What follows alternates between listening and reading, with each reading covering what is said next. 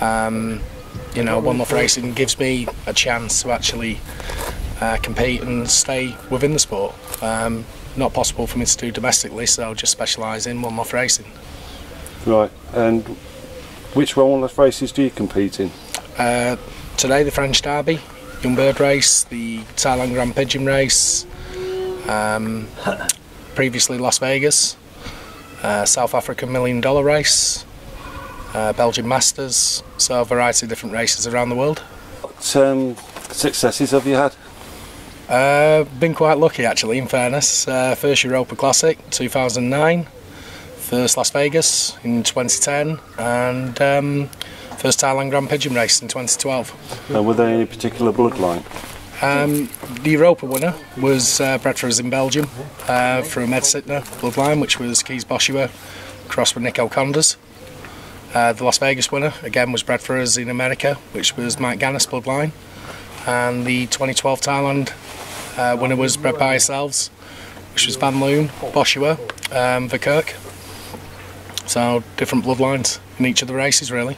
Because Mike Gannis, he bred a pigeon specifically for one Loft races, didn't he? He does, yeah. He specialises again in many one Loft races, very successful. Have you had any discussions with him on I what he met chooses Mike and over why? in Thailand. Had a good conversation with him, in fairness, yeah. Again, he's racing the elite, so very specialised in what he does. Excellent pigeons. Anybody that's interested in one Loft racing, what would your advice be, considering the success in the pigeons that you've acquired? I would just recommend, just think about buying and breeding pigeons which are fast maturing, race well as young birds. Good pigeon's a good pigeon, not necessarily going out there to look for, you know, a breed that could be fashionable. It's about just breeding good one Loft race pigeons, and generally one Loft race pigeons, you know, after the final races are good pigeons to put into your stock loft. I've had good success by buying those pigeons, putting them in the breeding loft and mixing different bloodlines. So that's what I would advise. Is there anybody in particular that you got your eye on at this moment in time? I'm always looking. So based on today's result, I think G&K Jones, they've had a good race today. Brian Claiborne, again, he's had a very good race today.